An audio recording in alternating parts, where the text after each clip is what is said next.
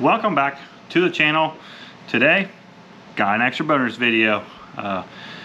Did pretty decent today, had a lot of action, just could not find a keeper size bass to stay on the hook, but let's see how we did though.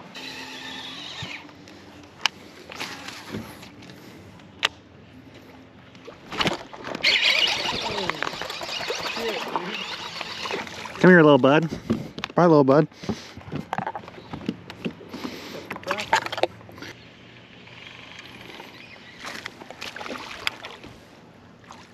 Got him. Got him. Actually, that was a gill at first. There's something right there. At least you're catching them.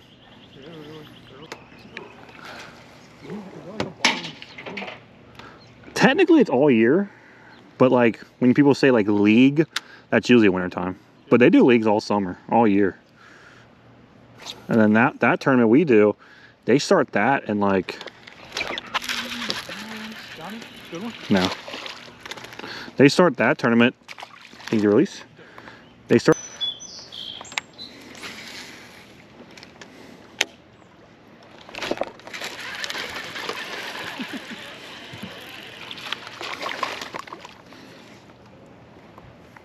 Sorry, little one. Thought you were big.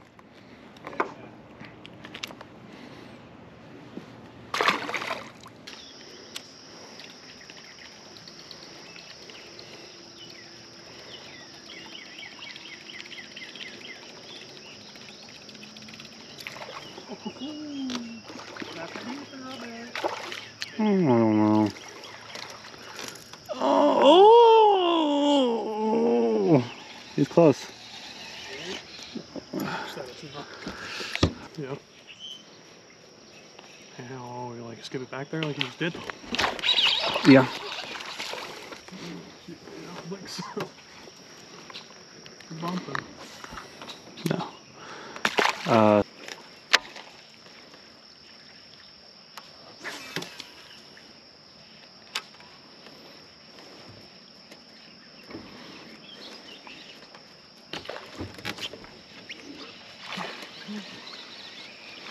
He ate it like he was a good one.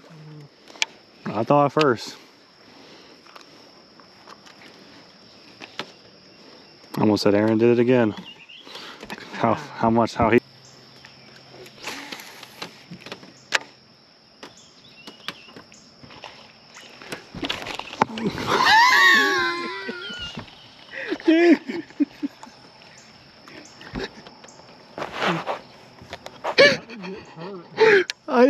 I heard it.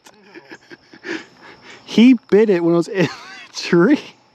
He loaded up on that one. I gave him a minute to, because he took it off the tree. So I'm like, all right, I'll give him a second.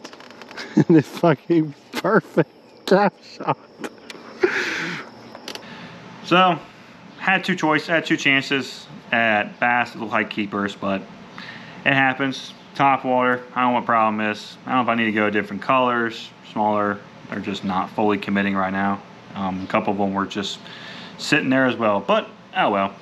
We caught a lot, got a lot of action, just could not find a good keeper. Wouldn't matter. Biggest bass count being 313 I think. But pretty much everyone struggled. It was literally them. I think one other team caught a nice decent one, but no big deal. Let me show you a couple combos because I got a new reel. So up first, once again, high-end combo, catches dinks.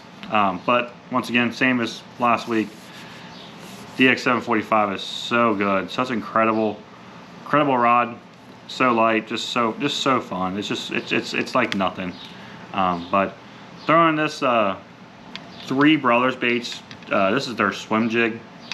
The other one's called, I think, a brush jig. But I've been really liking their jigs. They're a compact size, but still stout. And that's the thing.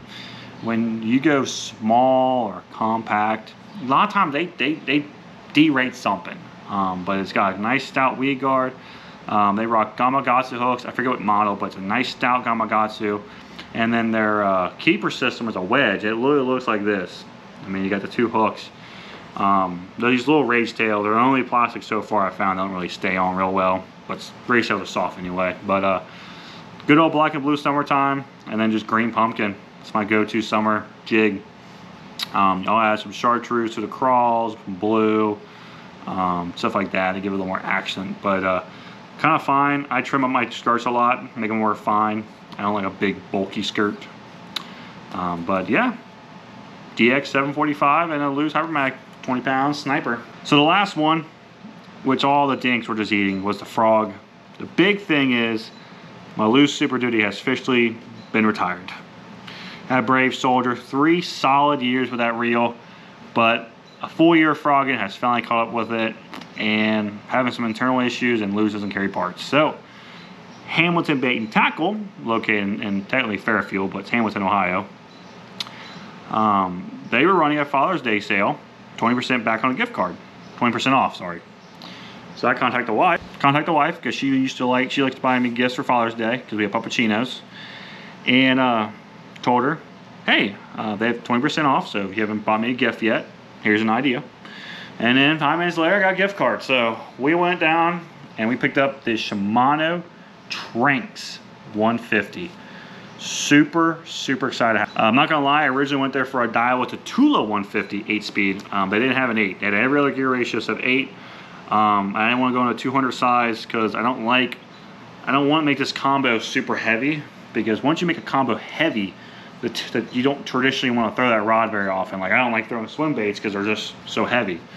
So I want to keep the combo still light, still balanced, and a 150 is so good, especially the Tranx series, which is, to me, it's just a more built Corrado.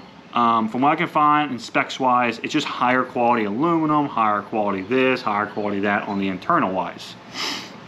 The crazy thing is, this Tranx 150, because all the upgraded aluminum higher quality, is lighter than an SLX 70. This comes in at 6.7 ounces, and the SLX comes at 6.9.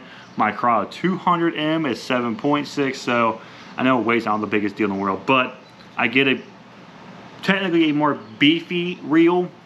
It's a real more we will stand to it, and it's lighter than a 70 size reel. So that's why I went with the Tranx 150 8-speed. It comes with a oversized handle. It's 100 millimeter. They don't say it, but I have a 100 millimeter handle here, so I compared it, and it's literally the same length. So gotta try it out. Really nice. It's I was actually kind of worried if I want me to skip it. It's perfectly fine. It's got the internal, it's got the braking system from the Cross series, the SVS or S3S Infinity. It's got 6 disc. I mean, it's got 6 adjustables on the inside. So, and the hanger, thank God for hangers. And then it's got the external trim there, and then of course your normal brakes on the side. I set it up like every other Shimano in the whole world I've ever set up, and it out of the box was casting really well. So anyway, so very happy to have the Tranx 150 on my Davos Champion 735. Once again, we'll probably get a 736 next year, and then this will just go into the jigging line or Texas rig rods. This is not the frog I was throwing. I'm gonna try something different this weekend. We'll go with a bone color and see if maybe this will stand out a little bit different than a white frog maybe, and maybe that'll help me with getting bites and them committing. But that's the frog rod. That's the new frog reel. Super excited to have that Tranx. So that's it. Thank you for watching. If you'd like to support the businesses that support me, contact information will be in the description. But until next time, talk to you later.